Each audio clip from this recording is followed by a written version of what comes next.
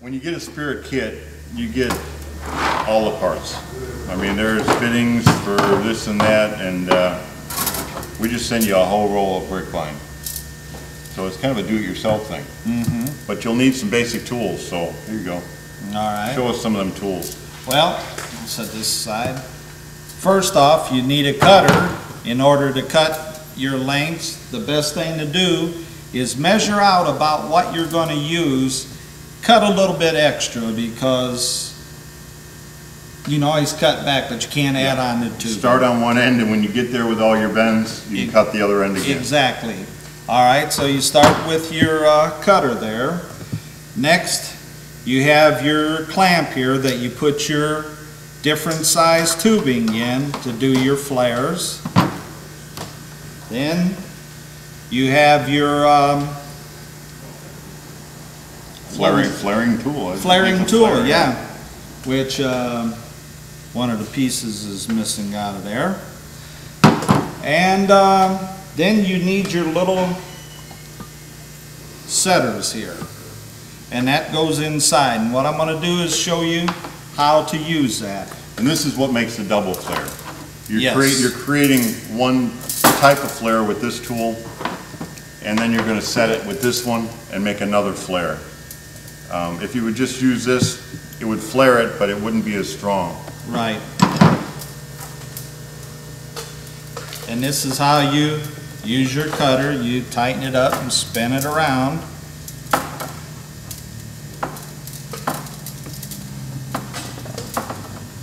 And I don't put a lot of pressure on, that way you don't smash your tubing on the inside, pinch it too tight.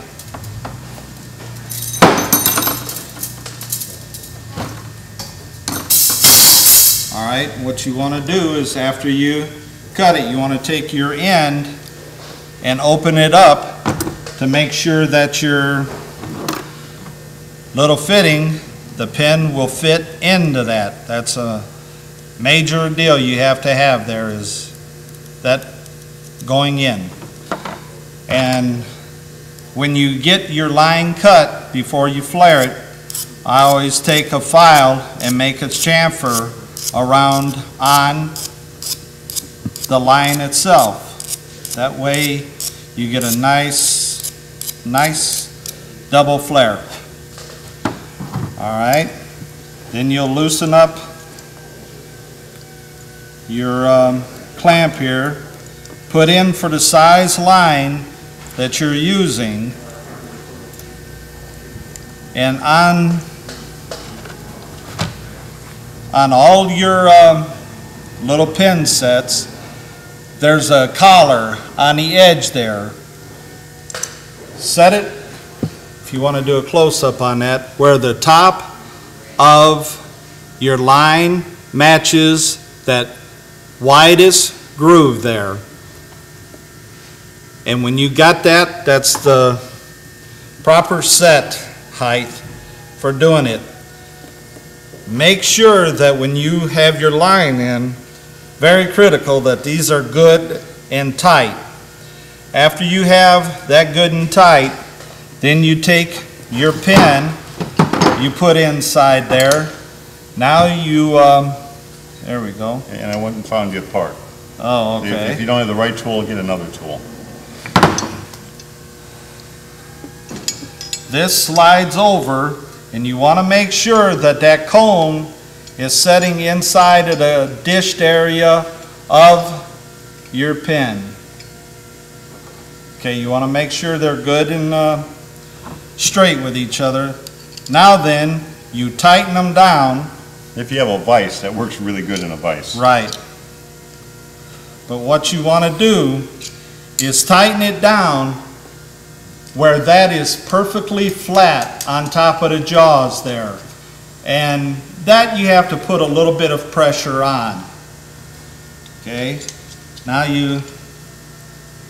I'm stronger going one way than the other. Okay. Then you remove your pin out of the center,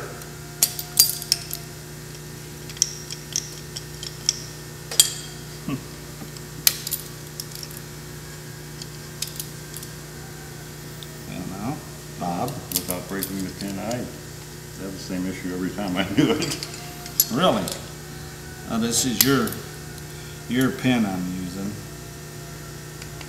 Okay. All right. Now then, if you want to do a close-up there, you'll see how what it did, it pushed it down and flared it out and made it round looking. Next, you want to take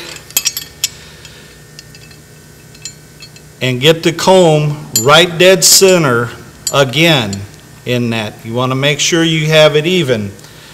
Now, this part, you don't want to over-tighten it because if you over-tighten it, you're going to push it out and make it look like a single flare. So just tighten it up a little bit, back it off. You don't have to torque it down like you did with the first step.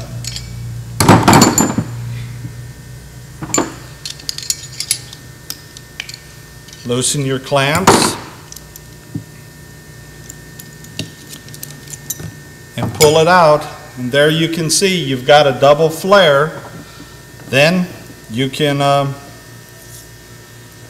put your tool on there, and then you'll see that it's flared out all the way around and it's inverted, tapered there, so when it goes into the fitting, you see the fitting that is flared. Then you've got a nice leak-free connection there.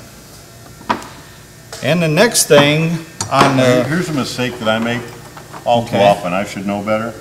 Now I'm going to bend this thing around and I'm going to get it to where I want. And I'm all excited it fits, and I'm like, I made my loop around the end and I'm ready to go. So I put it in my flaring tool and I get the thing and I put me a flare and I got my flare going on.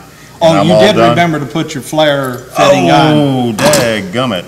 Yeah, see, once you get the first flare on, you better put your second one on first and And then put it on flare the right afterwards. Yeah, otherwise you're going to be cutting a little end off of there Right. and reflaring. And as Bob demonstrated here, don't put it on this way.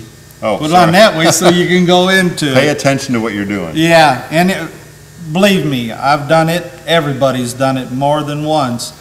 You get in a hurry, you do the flare. Oh, I forgot to do it.